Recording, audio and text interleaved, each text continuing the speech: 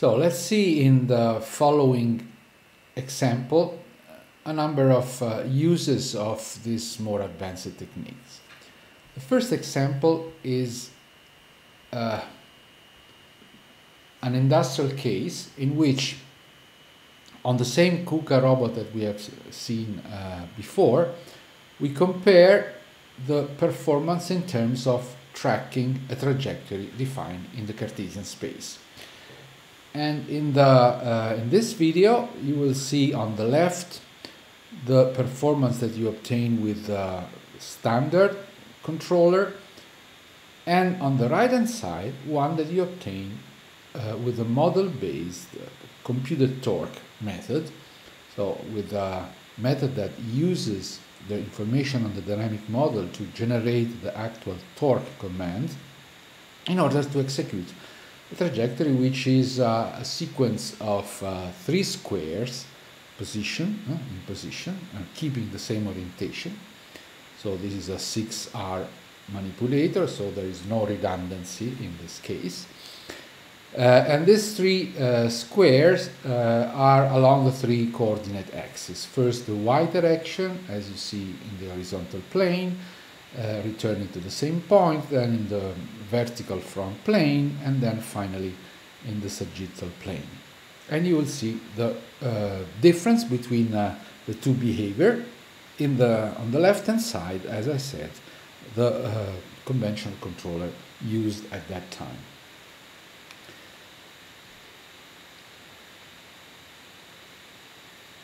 So, sorry.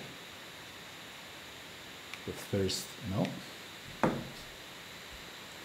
Let me start like this. So, this is 1 square, second square, and the third square. You can see the difference in vibration that you have in the standard regulator with respect to the model-based controller. We may look again to this. Let's see how it works. Yeah. First square, second square,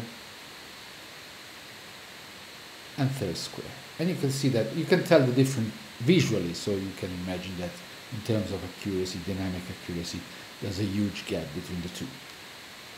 The next example is using learning, and using learning in the modality of human imitation in the first phase.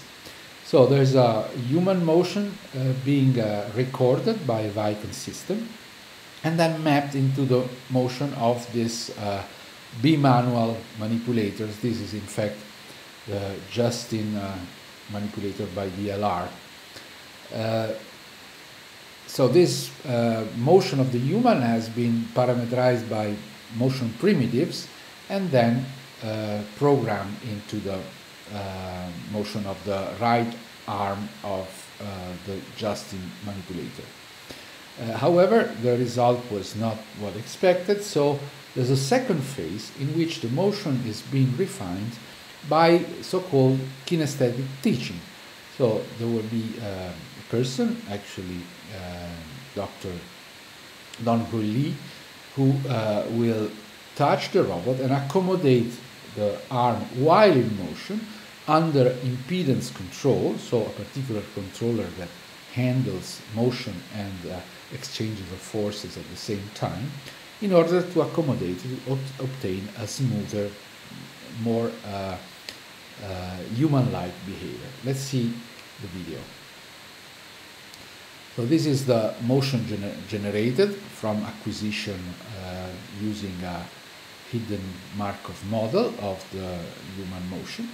This is the motion being replicated and adjusted by the exchanged force between the human and the robot. And this is the smooth final motion obtained after the refinement. So you can see that there's a learning phase, acquisition from imitation, and then an interaction, a physical interaction with the human. This next example are a result of a collaboration between the Stanford University and our lab at Sapienza. Started many years ago, I would say.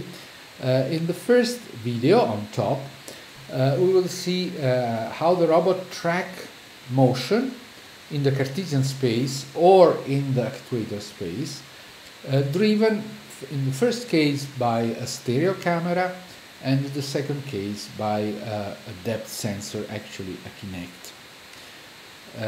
Let's see the video first. So on the side you will see the camera, the stereo camera. The user is moving the yellow ball and the robot is following it. And in the second part, there's a Kinect looking at the human. Human is moving his arm and the robot is replicating the same configuration. With some delay, of course. And of course, if you stop the depth sensor, you don't see anything. By the way, all this information, sensor information, is used to generate motion. But in those experiments, a library that is called Reflexes motion library is being used, as you see in the diagram on the right-hand side, where you process all kinematic information and available constraints, so the maximum velocity of the joints, the maximum acceleration, the maximum jerk, the current position and velocity, and the desired one, and you filter out discontinuity in order to generate the new states in terms of position, velocity, and desired acceleration. So this is being used in all these experiments. The second part is an experiment which involves collision avoidance between a human and the robot. We will use here redundancy with respect to the end effector task. Again, a Kinect is overlooking the scene. You can see the depth image in the screen on top left, and the robot should hold this position, but in the vicinity of proximity of the human body, in particular with its two hands here and the table below, it will reconfigure itself. Now, for instance, coming on the top, it will change, it will stay away from contact. And if you implement also null space control on the elbow, you will see that the elbow has receded much less than in the previous case, and the motion has been realized by the last joints. You can also avoid obstacle by estimating the intention of motion, so the direction of the estimated velocity while the human is moving his hand. So depending on how you approach, there will be a different type of reaction. Okay. Now these were just preliminary experiment made in 2011. The collaboration has continued until 2017 at least, where we developed also other methods, including the SNS saturation in the null space method that I presented before. Now, with this in mind, let me come slowly to a conclusion of this lecture by giving a panoramic view of all the control laws that we will look at.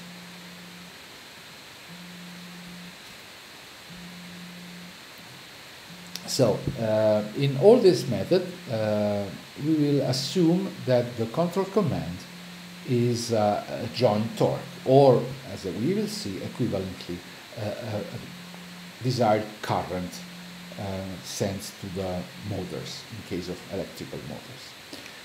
So, in the following lectures, and that remains until the end, we will address a number of problems, and we give solution for each of them. In this table, you can recognize the columns, type of tasks, the rows, type of tasks, and the columns, so where we define the error. So this will help us in classify the various situations. Let's start with the type of task. We will distinguish between free motion and motion in contact. In free motion, the robot is unconstrained, and the task may be typically of two types: regulation or trajectory tracking. Regulation means that we don't care how we go from one initial configuration, typically at rest, to one desired equilibrium configuration, still with zero velocity. This is a classical regulation task, for instance, needed in pick and place operation. Trajectory tracking instead requires the following continuously of a trajectory which is specified possibly with a path, geometric path, and the timing law. When the motion is in contact with the environment, so it's constrained by the presence of the environment, we cannot go everywhere, but in fact we cannot enter the surface of the environment. We cannot detach from the surface because otherwise we would fall back into the case of free motion. So while we are moving in contact, we can also exchange forces with the environment. So these are basically the basic tasks that we can consider. Actually, the basic elementary tasks, they can be combined in order to realize a more high-level behavior of the whole robot. But indeed, we focus on achieving accurately, as accurate as possible, and globally, in a sense, the execution of this elementary task. Now, the method that we will see will differ depending on the type of task, certainly, but also depending on the space in which we define the error. We have already seen this type of reasoning in Robotics 1 when we dealt with kinematic control, and we have seen that you can define joint-based kinematic control where you command velocities in the easiest case and based on an error between the current position and the desired position of a trajectory defined in the joint space or in the Cartesian space, where the same is true, so you define a command which is still a joint velocity, but the error is being generated in the Cartesian space between the actual pose and the desired pose along the trajectory of the end effect. The same story can be applied here when we move from kinematic to dynamic control. So when the input command is a joint torque and not a velocity. We will come back on this immediately. So we have a joint space definition of the error. For instance, we should go from one configuration Q0 to one configuration Q desired at rest. So a regulation problem in which the specification is given in the joint space and the error is the difference between the Q desired and the current Q, starting from the Q0 at the beginning. So in the joint space, a regulation can be solved using quite simple controller. Despite the number of degrees of freedom, the nonlinearity, the interaction and inertial coupling that exists between the motion of the individual link in an articulated robot arm, we can solve this with a decentralized controller of the linear type, so a proportional derivative to the error or proportional integral and derivative with respect to the error. Decentralized joint by joint. We will show under which condition those type of controller solve the regulation task in the joint space in a global fashion. As a matter of fact, the simplest one, the proportional derivative controller, works provided that gravity is not present, or is cancelled, or is compensated at the destination configuration. So we will see a number of variations depending on the presence or not, on how to handle gravity. And in particular, we'll see also an iterative learning scheme in which we can achieve global regulation, so starting from any initial configuration with any initial velocity, getting to the desired configuration with zero velocity, without knowing even the gravity vector term in the dynamic model. And we do this by a form of iterative learning. When we move in the joint space, so generating the error in the joint space to the problem of trajectory tracking, we may use again a number of techniques. The most successful one, the most powerful one, is one based on feedback linearization, which essentially says that you start with the nonlinear dynamics of your robot, you apply a nonlinear control law such that in the closed loop the system behaves exactly as a linear and decoupled system. Decoupled in the sense that each input channel affects one individual output, which in this case is a joint coordinate. We will see various implementation of the feedback linearization idea, including the use of inverse dynamics, so a feed-forward term based on Newton-Euler computation of the inverse dynamics of the robot for a given trajectory, plus a PD controller, or other form of passivity-based tracking control. And all this requires, in a way or the other, the knowledge of the dynamics. So if the knowledge is approximate, we may resort to robust control, which we will probably skip in this course, although slides are available on the website, while we will address the case of adaptive control, in which we start with no knowledge at all of the model, although we know the structure of the model, so we know a parameterization, a linear parameterization of the model, and we estimate online the dynamic coefficient in such a way that we can guarantee that the tracking error will go asymptotically to zero. The same story can be repeated at the Cartesian level. The difference is that the error is being generated with respect to a Cartesian target. So for regulation, we have a desired position or a desired pose for the end effector, and we can realize any of the controller that we design in the joint space, so using the error in the joint space by using the error in the Cartesian space. We will have to deal with singularities, in fact, the singularity of the Jacobian, of the kinematic Jacobian of the robot. So we will present just one particular case, the PD with gravity compensation, and similarly we will present one possibility for the trajectory tracking controller, the one based on feedback linearization. But also the other method can be generalized, and they all have the same limitation, namely the handling of singularity of the transformation. Finally, there's a third space which is of interest in this case, in fact also for kinematic control, but here becomes quite relevant. Namely, the more general definition of a task space. Indeed, the task space may coincide with the Cartesian space if our task is defined at the level of the end effector of the robot. But there are other situations in which you require a special space in which you define the task, and therefore in which you define the error with respect to the desired task. We will see a specific problem.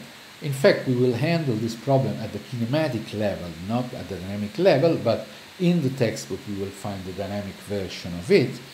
And I prefer to use the kinematic scheme because the problem is, the bottleneck is mainly in the kinematic transformation, which is the visual survey. In this case, we consider only a regulation task, so we would like to move the robot in such a way that the image that we see from an onboard camera mounted on the end effector, typically of the robot, coincide with the desired target image. So all the error will be defined in a space which is the image space of the camera. It's a two-dimensional space in any sense, even if the robot has 6 degrees of freedom. The typical way in which we address this task is by defining feature in the image, for instance, corner or lines or areas of object that are being in the field of view, and we compare this feature with their desired value, position or area or whatever, in a target image that we have acquired before. So this will be the place where we generate an error, and the motion of the robot will be driven by this error until this error goes to zero. So we will need, in the kinematic treatment, to find a proper Jacobian, a task Jacobian related to the visual server. In fact, this will be called the image-based Jacobian. Okay? So this is an extra situation where we are designing a controller based on the concept of task error, which is the generalization of the previous two cases. And this will be relevant also when we moved, in fact, to the motion in contact. In the motion in contact, we don't really are interested in joint space controller, in an error generated in the joint space. Why is that?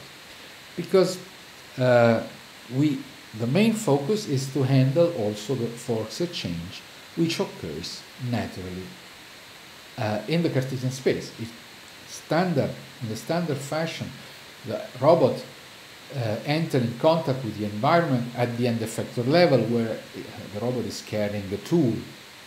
But in general, this contact may occur also in different position along the structure, but still in the Cartesian space. So there's no particular controller of interest when an error is being defined at the joint space, although we could have one, a joint admittance controller, for instance. But in the Cartesian space, we have the idea of impedance control with many variants, for instance, the compliance control, and one kinematic scheme, so where the commands will be velocities, in fact, of the joints and not torque, which is admittance control. In both cases, we handle the forces, but we are not regulating the contact force. In the impedance control, we will design a command, a torque command at the joint level in such a way that the robot in contact with the environment will behave as a mechanical system with a specified inertia, a specified compliance, and a specified damping. Typically, we will use linear decoupled model, and this will be our target model. In fact, it's a kind of it's a problem of model matching. So we design a control such that the closed-loop system consisting of the robot interacting with the environment behaves as a mass spring damper. The admittance control, instead, we measure a force, or we estimate a contact force, and we will move the joint velocities according to this force. So it's a kinematic control scheme. It's a simpler situation, which is good when the robot is position controlled. And I will be more clear in a moment. In the last controller that we will see from this table, so this table should be kept in your mind when we will go through the various methodologies, is a controller for contact motion, so interacting with the environment, with an error defined in a suitable task space. And this is the hybrid force velocity control, the one that you have seen in the Leuven experiment with Orokos in the previous video. So in this case, the task space is something which typically lives in the Cartesian space, but it's changing orientation and placement. So it's like having a frame which is on top of the surface and has its axis oriented in such a way that along certain direction we cannot move because we would enter the surface or abandon the surface, so moving to free motion. And in those directions we can only control force. And in other direction instead, we are tangent to the surface, sorry, and in those directions, under certain assumption, for instance, no friction at the contact, we are only able to control motion, so the velocity along the tangent plane to the surface locally. So in this particular frame, where you have decoupled specification on force and specification on motion, typically velocity, you can define also an error. So through your sensor, you estimate what is the velocity in the direction where you control velocity. What is the force exchange in the direction where you should control forces? You react to force error and velocity error or position errors, and you move this information back to the joint level where you command joint torques. So in this case, it's the definition of the error in a specific task space which makes the difference. So we have talked about dynamic or kinematic controllers. Let's summarize the situation. So in the recent times, there's a trend in building and realizing, both at the research level but also at the industrial level, so-called torque-controlled robots. What do we mean by that? Essentially, robots that allow the user to specify torques to be generated by the motors. So the control laws issue some current commands. We are assuming that we have electrical motor for simplicity. So commands of currents equal to IC, where the C stands for the command. We don't care if this command is coming in a feedback fashion or in a feed-forward fashion. Typically, it will contain both terms. We know that for electrical motors, there's a linear relationship between the current circulating, for instance, in the armature circuit of a DC motor and the produced torque. So by specifying the current, we are in fact specifying, commanding a torque. In fact, we can output from a control a torque and then divided this by the gain Ki for each joint. There's a Ki independent, so to get the right current to be imposed to the motor. And all this information will be based, all this variable will be generated based on information on the dynamic models and of the task itself. Many times, I would say very often, in this case, there will be a current loop on each motor, possibly an analog one, so without problem of sampling and of discretization, which closes a current loop at the level of the motor. So imposes the execution of the desired command in a more reliable way. In alternative to this, and in particular in the case where you have elasticity at the joint because of the particular transmission that you're using, bells or harmonic drives and so on, you may equip the robot with a torque sensor which measures the transmitted torque through the reduction transmission element. Let's call this torque tau J. Now, when you're commanding current or equivalently torque to be transferred to the link motion, you can use a loop which measures the actual transmitted torque tau J, which in our model of joint elasticity is equal to the product of the elasticity of the joint K times the difference of position between the motor position theta and the link position Q, and this for each joint which display elasticity, and compare with the commanded one. And this again enforces the execution of the torque command. All these methods are more complex indeed than the next one that we will see, the kinematic one. They are best suited whenever you would like to achieve a high dynamic performance, and in particular when you want to control the interaction forces in a transparent way. I put transparent between quotes because this is a term which is often used in haptics, where you are rendering on the user a remote force being sensed or generated in a virtual world. But transparency in this context would mean that you're able to accurately control the interaction forces that happens to arise at the contact level, typically at the end effector or along the strut. The alternative to this are position-controlled robots, or more general, motion-controlled robots. In this case, the control law, like we have seen in Robotics 1, issues a kinematic command. Typically a velocity, so q dot is supposed to be q dot commanded, or an acceleration, or a combination of the two, in any case integrated or micro-interpolated, because you may update this differential command at a lower rate, but internally to the system you have a micro-interpolation in the intersample, so generating reference position, QC. And this reference, no matter if velocity, acceleration, or position, are inputs, so are reference input for a low-level direct loop which imposes these values and works at a very high frequency, for instance, of the order of 200, 400, 800 microseconds, so below 1 millisecond of computing or sampling time.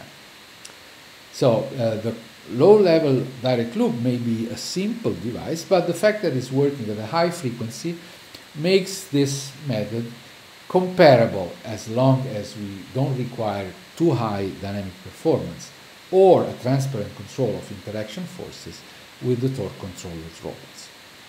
And to conclude this slide, I should say that there are these two modalities that typically characterize different robots.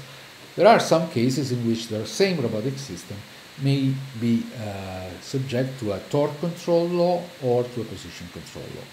For instance, the KUKA lightweight LDR4 has both modality embedded in its fast research interface, which is the programming environment for that lightweight robot.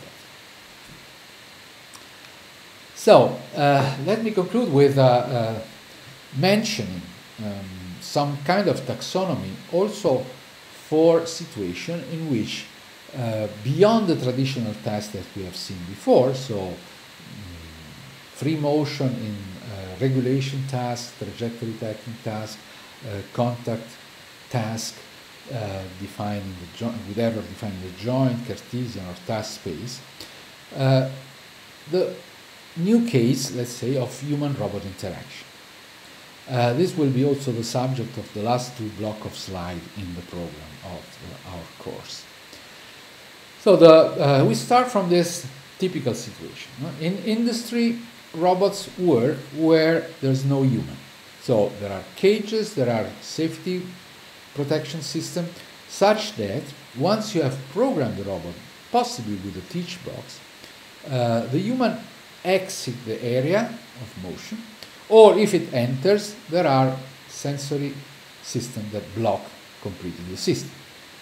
So safety fences are there to prevent the fact that the human operators may be harmed by the motion of the robot. This is a very unlikely event, I would say. It happened a few times in the past because of not satisfaction of safety rules that should be enforced. Now, this is the standard situation.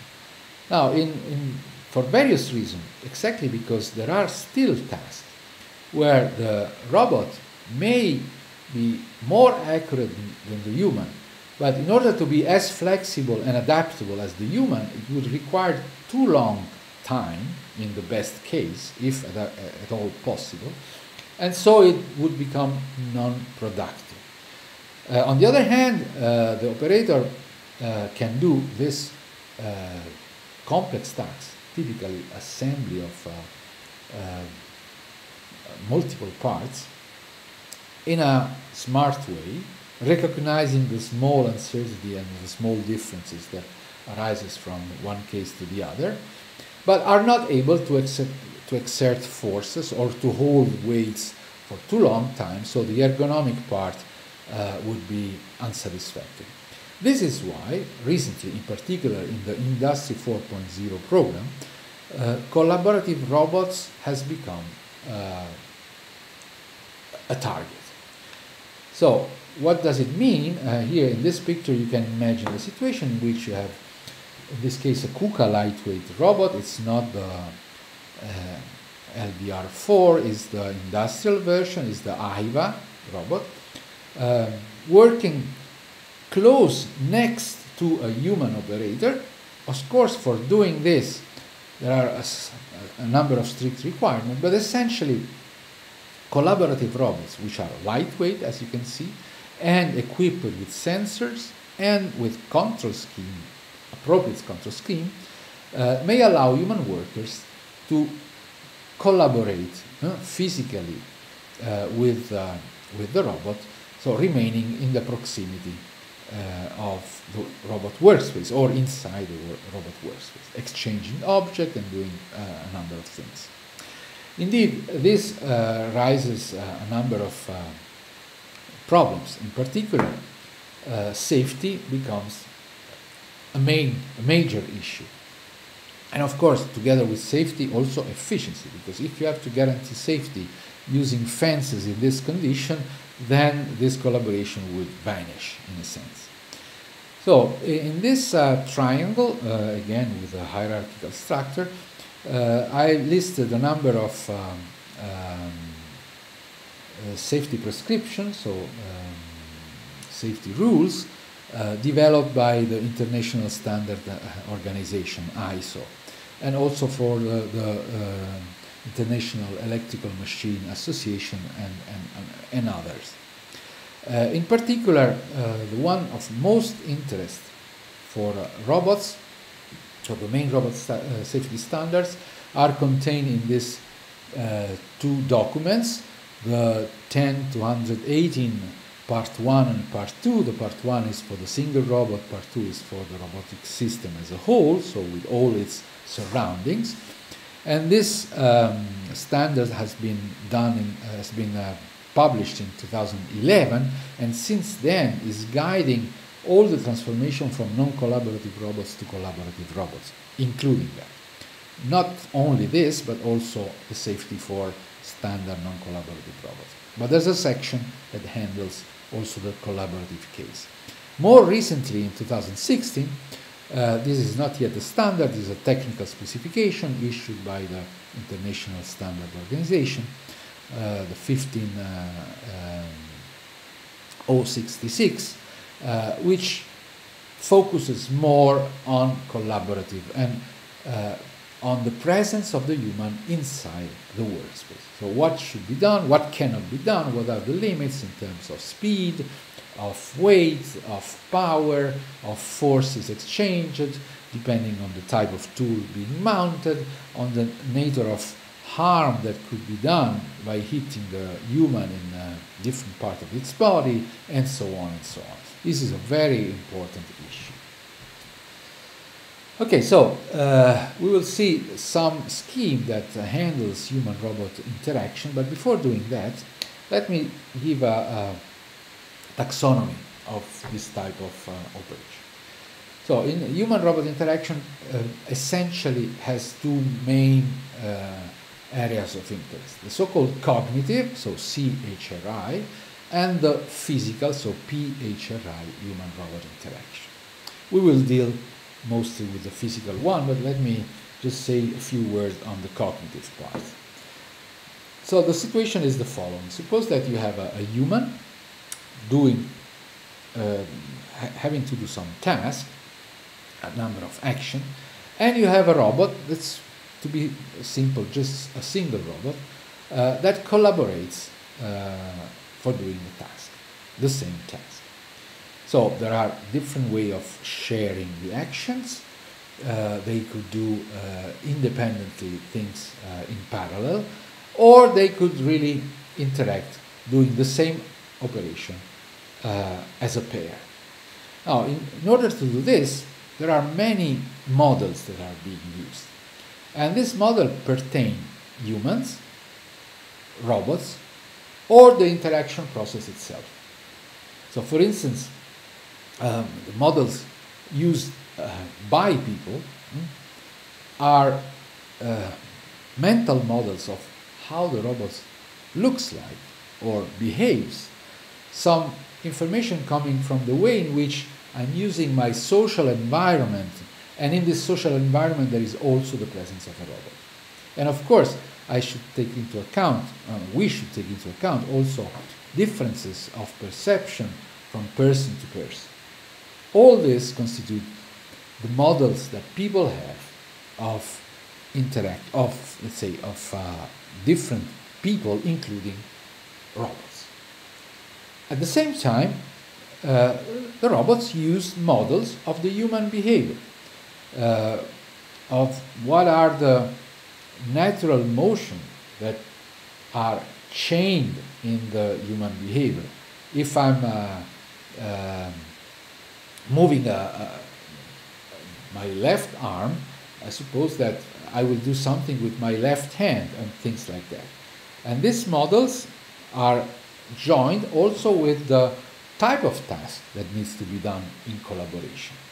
So the context in which this interaction occurs. And finally, there are models of interaction. Of course, this take inspiration of the human and robot model as well, but in particular are the way in which these two entities, the human and the robot, communicate and coordinate the execution, the common execution of the task. And of course, this coordination may be typically dialogue-based or gesture-based, or based on a formal description of activities, which means that the task requires a certain sequence of elementary action. So if the robot is taking care of some of this action and the human of some other of the action, then we follow the development of the execution of the task and expecting that the robot will do its job and the human will do its job. And if not, what should be the communication between them and what should be the coordination which restores the correct operation. And of course, you can use also models which are simulation theoretic in the sense that you have a model of the behavior of the other agent and you collaborate in this sense to get a common task.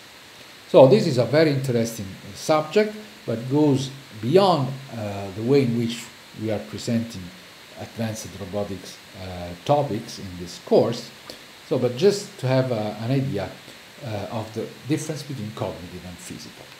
Now, when we go to the physical part, we have developed, in fact, a three-layer architecture, which is our point of view, but it's general enough to cover many situations, which compares what was planned to do and how we should control the robot behavior in such a way that we realize this consists this hierarchy. It's a hierarchy with three layers of behaviors that should be consistent and safe. So the lowest level, which is always active, is safety. Now, on the left side of the slide, you see the fact that there are some mechanical choices that you can do. So you can use a lightweight design, you can introduce compliant to the robot joint. But essentially, if you have this situation, as something goes wrong, in the sense that the higher level are not able to handle properly things, so this is the lowest direct level present in the robotic controller, which is collision detection and safe reaction. So the robot should be able to detect any unintentional collision and to react to this as fast as possible in the safest way. One reaction would be just stop the motion. Sometimes this is not the best reaction and other reaction can be devised. And the detection of the collision should be a detection of a faulty event, in fact, or in addition, also some isolation, for instance, of the link that has undergone collision. And we would like to achieve this without any extra sensor. So a sensorless collision detection. There are many ways of doing things. We will see the most successful one later on, which was, by the way, developed by our research group. So this is the first layer, always active. Indeed, in many cases of human-robot interaction, you don't need really to exchange forces or have physical contact, or the contact is limited just to a isolated situation in which you exchange tools or parts with the robots. Okay, but by coexistence we mean exactly what we have seen in the previous picture, namely the robot and the human sharing the same workspace. So while the robot is doing his task and the human is doing his own task in general in parallel with some point of coordination, the main issue here is collision avoidance. So the fact that we can monitor the relative distance between the human and the robot and take action on the robot side, because we cannot move the human differently from what he is intended to do. So we change the command, the control of the robot in such a way that we relax the task that the robot is doing for the purpose of collision avoidance. Indeed, as soon as we have avoided this unexpected collision, we should resume the task for the robot. If something goes wrong, and there are many reasons why this can go wrong, because in this case the coexistence is monitored by sensor placed in the workspace, so laser scanner, video cameras, depth sensor, and so on.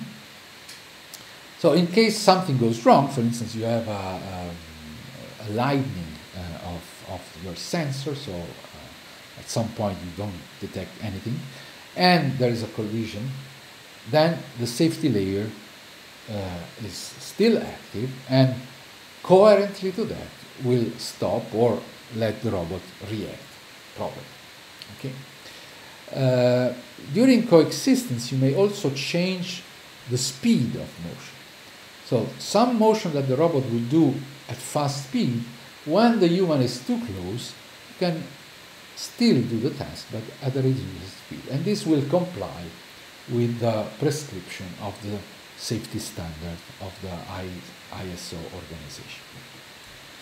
Now, what is the next and final level? It's the true collaboration. In fact, when you hear talking about collaboration in the industrial setting, most of the time people intend coexistence, because collaboration for us may be of the two different types. One is the contactless, for instance, gesture and voice commands, and this goes toward the part of activity which is more cognitive human-robot interaction. But instead, there are situations in which the contact is intentional, and we should coordinate and control the exchange of forces between the human and the robot. And this is a very delicate aspect, as you can imagine, because you're really in contact with the robot. Now, there's also an additional problem here, in the sense that some contact may be unexpected and, let's say, violent, so they are classified as collision. Some other contacts instead are soft and intentional, and they should be treated differently. In case of a collision, the robot should react in a safe way and abandon the area or stop. While in the intentional contact, the robot puts itself into a collaboration mode, and now these contacts should be, for instance, preserved, and the exchanged forces should be regulated. So it's a completely different behavior that we should implement. Nonetheless, even during collaboration, coexistence and safety are still active, in the sense that other parts of the robot should not enter in contact with the human, and in case it happens, the safety layer should take the lead and stop the collaboration or do something to bring the system in a safe state. So we will see method for addressing coexistence and collaboration. Here I just want to mention, as I said, that in fact these three layers that we intend match quite nicely with the possible level of physical human interaction that are represented into the ISO safety standard. For instance, here you see on the left level 1 and level 3, the safety rated monitor stop is exactly when the human is getting too close to the workspace or to the robot, inside the workspace of the robot, and the robot will stop. Or speed and separation monitoring is exactly slowing down the motion depending on the area in which the human places itself in the vicinity of the robot. So the green area, the robot continues to do the same task at the same speed. The yellow area, it reduces speed, and probably in the red area it just stops. While on the right hand, you see more collaborative aspect. In fact, the level 2, the hand guiding, is something that exists since quite a long time. So the possibility of putting the robot in a gravity compensated mode, so the robot stays where it is, and the user moves, takes the end effector of the robot and guides its motion like it would guide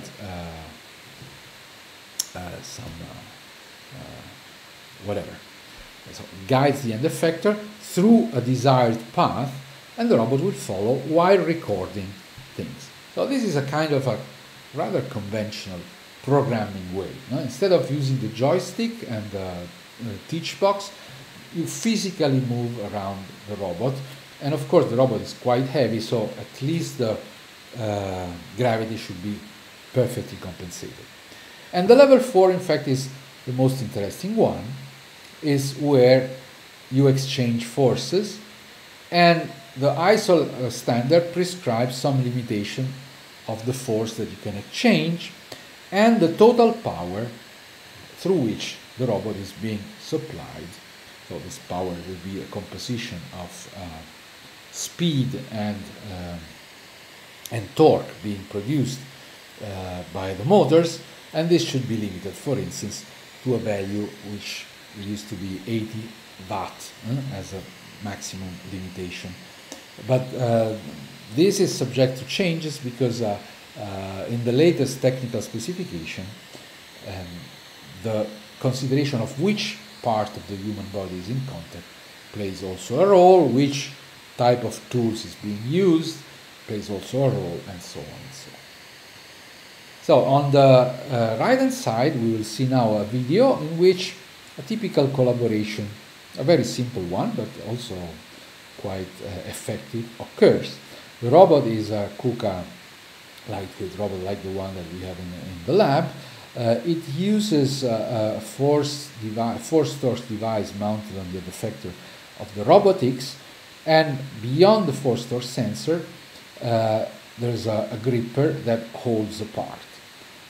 So you see here the human in doing manual positioning, but let's see the video as a whole. It's a 1 minute video, so it's quite short. The robot comes, it has a gripper, grabs an object, and the human, as soon as it takes control, now the robot goes into a passive mode, following what the human is commanded in positioning, and then holding in the stiffest possible way the tool, while the robot is doing some tasks. So this is a really true collaboration, although the exchanges of forces now does not imply any motion, because the robot is being fixed. Now the robot changes posture so that it displays the object in the right way for the operator in order to complete the assembly. And so on and so on. You can imagine that things like that can be implemented. Now, going back to our table of control laws, let's reprise it for the case of human-robot interaction. So what are the elementary, let's say, bricks of control laws that are important for human-robot interaction? Well, I would say, more or less, that certainly we work in a certain task space, and the task may be the end effector space or a frame which is defined at the contact point where the contact occurs between the robot structure and the human. And we are interested in free motion, both regulation and trajectory tracking, when we coexist, because we don't want to have collision, but also in contact motion. And in contact motion, we may implement an impedance scheme, an admittance control, or even a hybrid force velocity control. And this could be in the Cartesian space or more in general in the task space. I have left the joint space sign because there are cases in which we can do some operation in the joint space, especially if we have redundancy, because we can have redundancy also in human-robot interaction, and we can use redundancy at best. For instance, for avoiding collision or reacting to collision while preserving the execution of a nominal task at the end effector level. So with this, we conclude this part. We will start the next lecture with a regulation problem defining the joint space, and we will list a sequence of simple controller from the simplest one to the PD control to the case of gravity cancellation and compensation. Thank you for listening.